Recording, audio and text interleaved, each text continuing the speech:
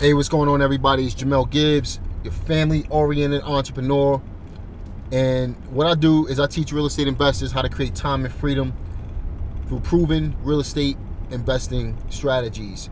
So the other day I released a video. I talked about a condemned property, how to buy condemned houses.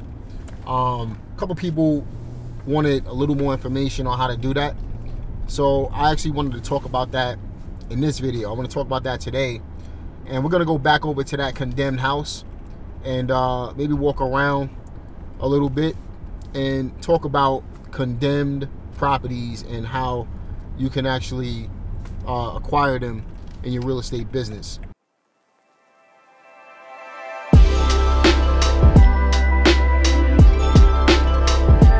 Whenever I'm in a neighborhood, I always drive the whole neighborhood to see if there's anything else in the neighborhood. So let's say, for example, I had a seller's appointment.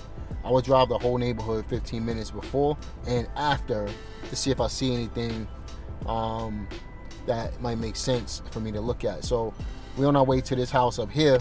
I think it's on the same street, but see the yellow sticker on the window? Whenever you see houses, and that was one of the points I was making in that video, whenever you see houses with stickers on the windows or notices on the doors and things like that, definitely 100% of the time take down the address and do your research.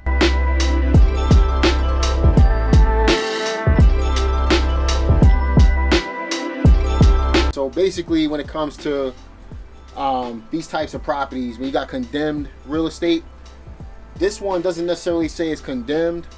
I am going to show you that condemned house in a few minutes, but this one has a notice of violation. Eventually this will end up being condemned over time, but this is simply for says property overgrown. So it could be that the grass is overgrown, so they got a violation notice on this. Then you got the plumbing repair guy, stickers on the windows. That's basically what you have right here, right? So it says entire property front, back, sides must be mowed. So this is a code violation right here in the area. So I'm gonna take a picture of this, right? And I'm gonna contact the city to see if they heard of anything. In fact, there's a phone number right there. I'm gonna take a picture of that right there. I'm gonna call up to see if anybody responded to this and how I can get in contact with the person. Another thing I'm gonna do is go to the tax assessor's website to see who actually owns this house. Once I figure out who owns it, I'm gonna reach out to them and let them know, look, I got a picture, and that's why I took the picture. I got a picture of a sticker on your door saying that the grass was overgrown. You know, if you're having trouble maintaining the property, you know, I'm actually looking for properties. I actually own properties in the area, and I would like to consider buying your house for cash as well. So why don't we do that in the car?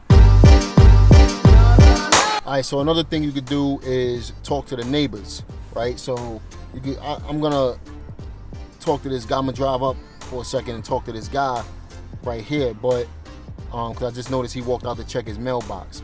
He might know how long this place has been vacant or who owns the house. He might have their phone number. You never know. So whenever you're looking at a property, talk to the neighbors because you could get some information from them as well. Hey, what's going on, man? How you feel, bro? Hey, you know how long that place been vacant? 3 years? Yeah? You know, you don't know the owner, do you? Nah, I just seen two older white ladies say that was their cousin house and shit. Their cousin house? Yeah. How long ago was that? Like a couple of weeks ago. Couple of weeks ago? Yeah. You don't know who they are, do you? Nah. Okay. So I'm gonna try to reach out to them because I want to buy that house, man. But you know, it's just causing an issue right now. But you don't know what's wrong with the owner, or if anything is wrong with him. I think he just old as hell. He's just old. Yeah, he's living in California. She said. Okay, so he live out in Cali. Yeah. Okay, perfect, man. Well, I definitely appreciate that, bro. Oh yeah, no problem. Thanks, man. What's your name? Sean. Sean. Yeah. I'm Mel. All right. Pleasure, brother. All right. All right, man. Got a little bit of information from him. You just saw exactly how I did it, right? He mentioned that You know, that was spontaneous too. That was just off the cuff. He didn't even know I was pulling up on him. But basically, he told me that the person who owns the house is old. He lives out in California. Obviously, the house that's all the way on the West Coast. Right? Let me pull over for a second. Just sitting there gathering information from people, just talking to the neighbor.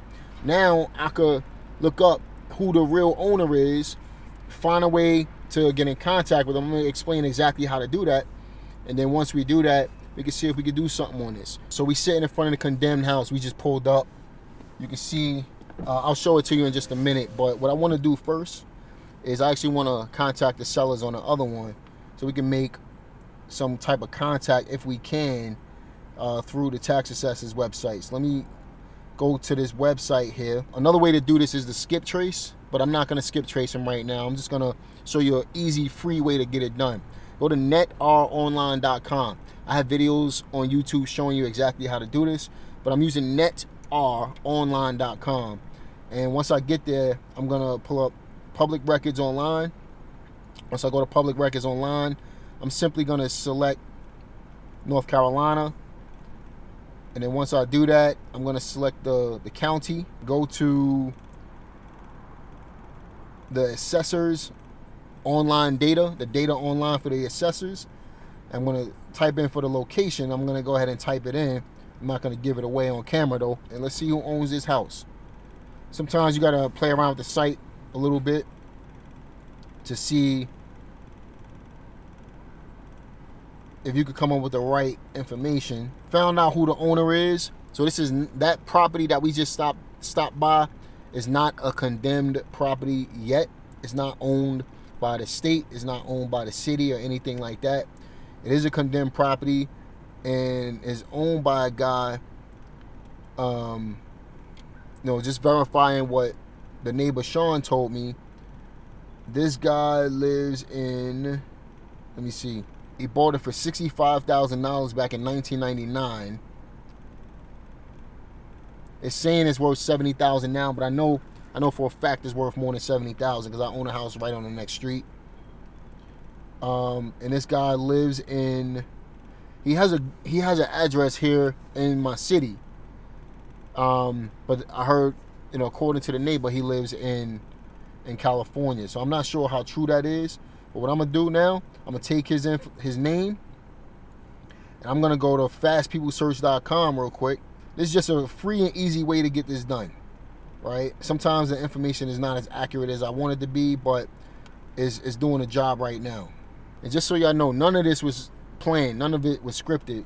The video was supposed to be about this condemned house, but we adding this in there because this is real-time information. All right, so let's make this call.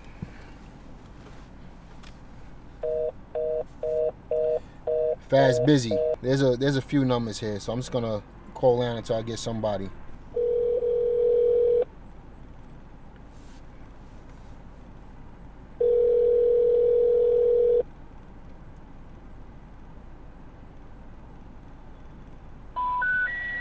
We're sorry. You have reached a number that has been disconnected. But here's the deal, guys.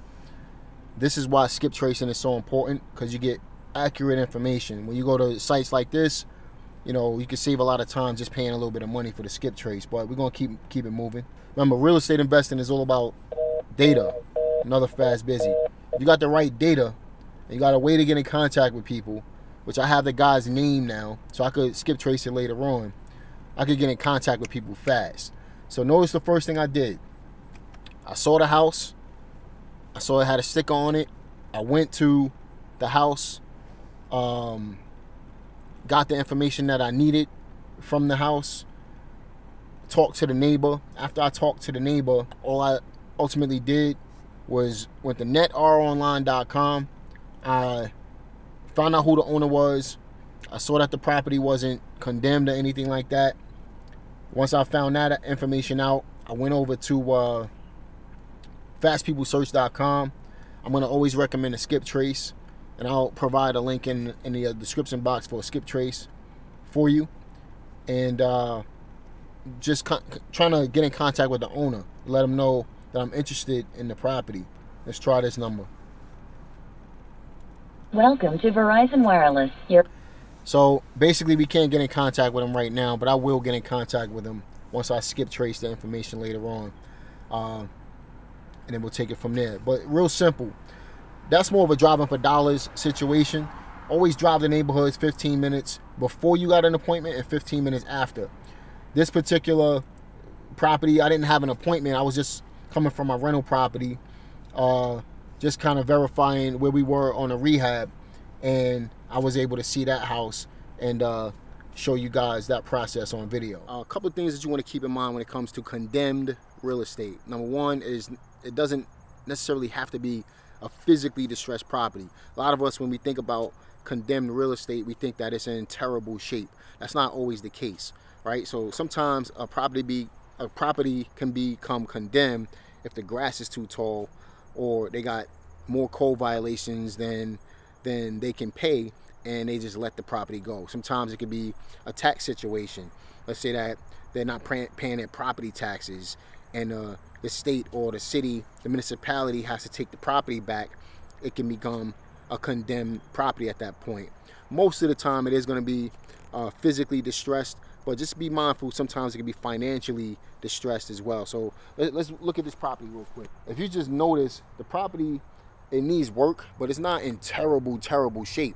So in my opinion, there's really no reason for this property to be condemned in a lot of people's minds. Again, thinking about the boarded up houses and stuff like that, this property is actually pretty well kept, besides like the roof needing some work.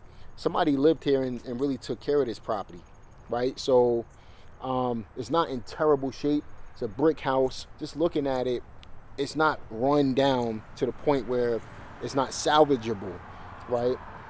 This property can be fixed up, it can be rented, it can be kept. The problem is it's condemned because somebody didn't pay something. So this is basically telling me that maybe they didn't pay their taxes on it. Maybe it was a financial issue rather than a physically distressed property issue, and that's something that we got to find out. So I'm going to go to take a picture of that number right there on that window. Once I take a picture of that number, I'm gonna go ahead and call up the city and find out what's going on with this property. Let's do it. So this property has been condemned since June, and the same person from that other house that we just came from, where I just contacted the seller, that same person is the person that condemned this property. So I want to contact that person in order to see if I could do something with this. But another key tip for you when it comes to condemned real estate, be mindful that the person that you get in contact with that condemned the house, maybe it's a code officer or something like that, build a relationship with that person. Because if that person is on this house and that house down there and maybe some other houses, maybe he could provide you with a list of condemned houses in the area.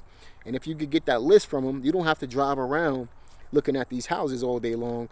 You could literally contact that person and let them know that you buy real estate. If they could send you the condemned list, you could work something out with them, or you would appreciate them being a part of your team. All right, so just be mindful of that, right? Build relationships. Real estate investing is a relationship. Real estate, period, not just investing, but real estate is a relationship business. Sorry I missed your call, but please leave your name and your number, and I'll give you a call back as soon as I'm able to. Thank you. Have a great day.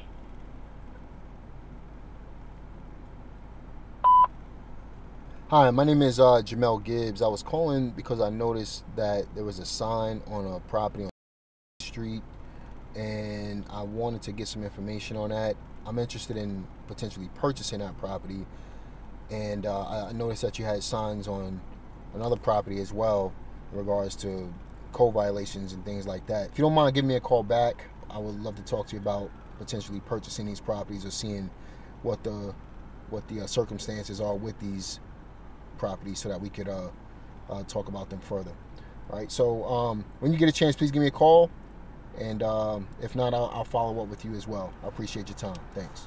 So I wasn't able to get in contact with anybody. These condemned properties are everywhere, right? In every neighborhood, every city, everywhere in America, everywhere in probably Canada as well.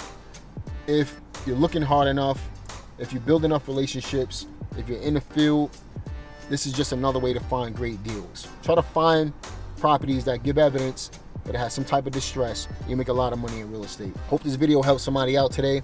Listen, go ahead and like this video, subscribe to this channel, click the notification bell, and continue to support this channel. Let other people know about this channel by sharing it. It's growing nicely, and I appreciate all of your support. And I'll talk to y'all in the next one. Peace.